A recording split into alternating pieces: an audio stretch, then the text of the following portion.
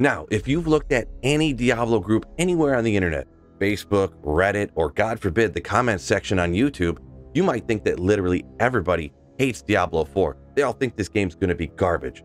Now, is that actually true?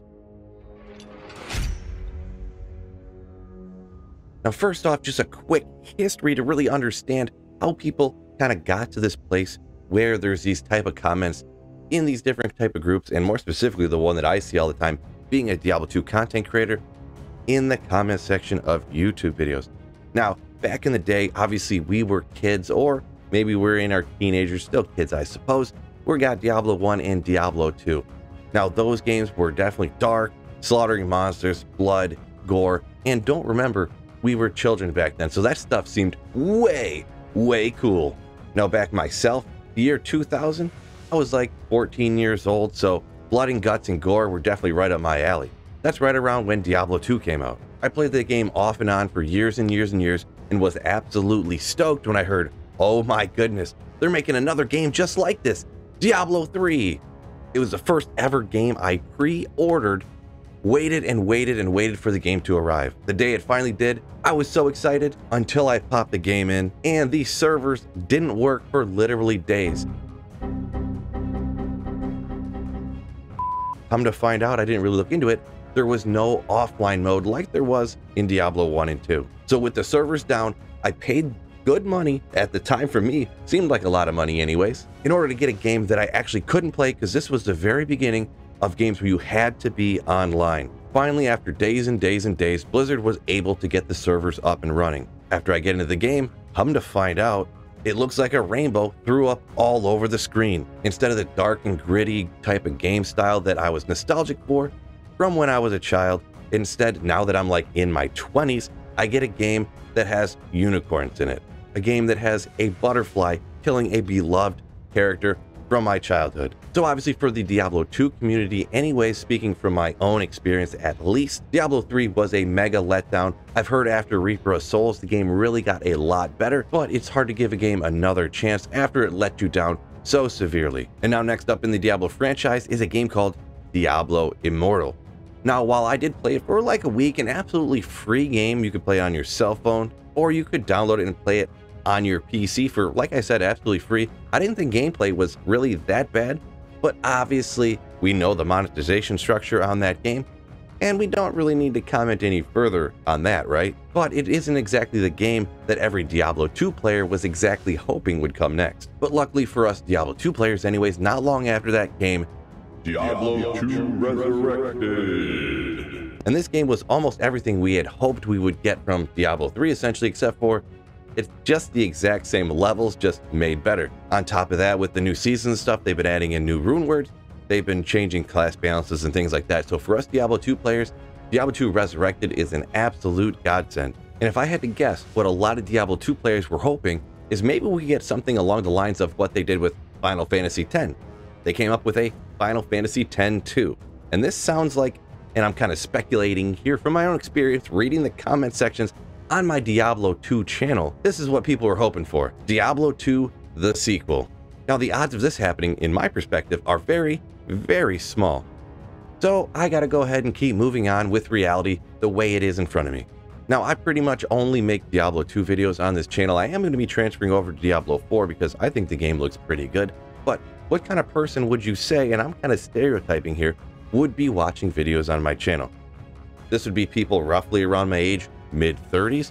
They grew up playing Diablo 1 and 2, and obviously they didn't like Diablo 3 or they wouldn't be watching videos on a Diablo 2 channel, and I'm guessing they didn't transfer over to Diablo Immortal. Now, there has been thousands, maybe tens of thousands of games that have came out since Diablo 2, but these people are still playing Diablo 2, and I'm in that group. We absolutely do love the game, and I can once again speak from my own experience. Another reason why I'm playing Diablo 2, I am incredibly cheap. Now, I did play the Call of Duties, Fallout games, Elder Scrolls, Grand Theft Auto games, a ton of different games. But when I didn't want to pay for another game, when I didn't want to pay a monthly subscription fee, what'd I do? Come back to Diablo 2 again. Old, trusted, tried and true, you know you're gonna like it, and you still have those nostalgic feelings from when you were a kid, almost feeling like you were getting away with something when you were going out and slaying Andariel, ripping down monsters, blood and gore everywhere. So with the checklist of who I kind of stereotype as, my viewer, they're probably guys roughly like me.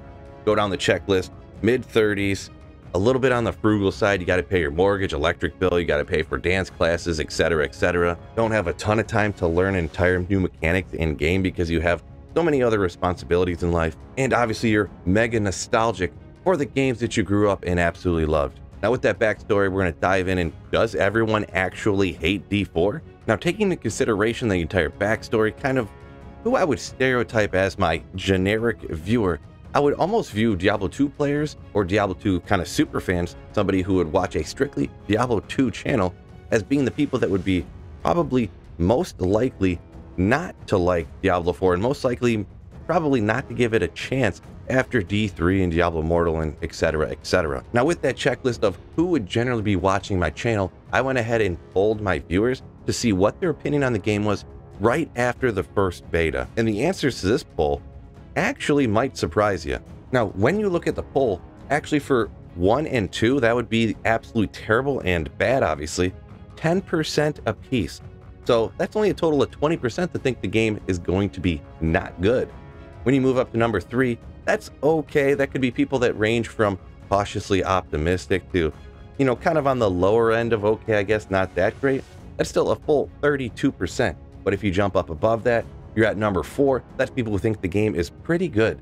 That's 34%. That's the largest group of people. And then actually jumping up to number 5, the game is absolutely spectacular. That's 15%. So the people that think it's absolutely spectacular is actually much larger than either of the two lower groups. Now that's right after the first beta, but actually I played a little bit of a dastardly trick on my viewers.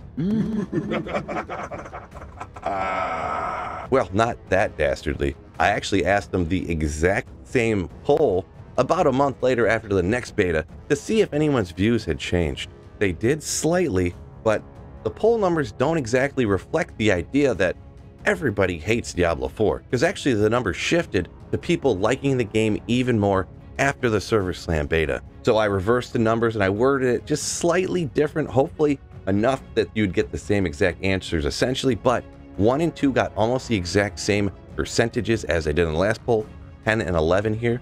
Now, the number 3 only got 29% when that was 34% before. Interestingly enough, the number 4 got 32%, exactly the same as before, but most of those people that thought the game was okay, it's kind of slid up to 18% for number 5, the absolute best. So if you actually look at it, the people that think it's terrible or not great is almost the exact same number as the number of people that think the game is absolutely amazing. Now, what people say there is all good and well, but are people actually going to spend their hard-earned money on purchasing this game?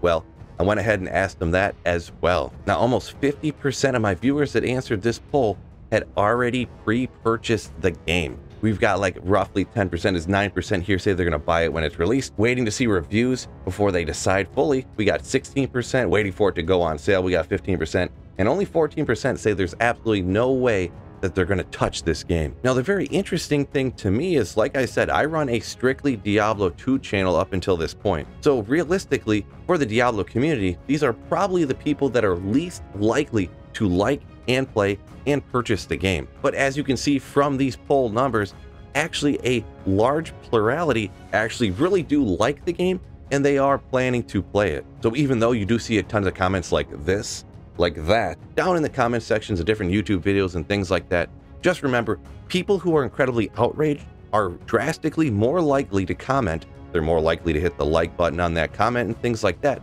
than people who are happy. We've kind of learned this.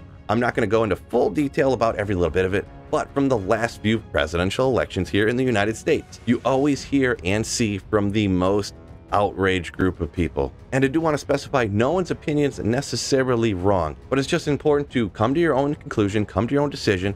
If you don't like Diablo 4, don't want to play it, don't play it.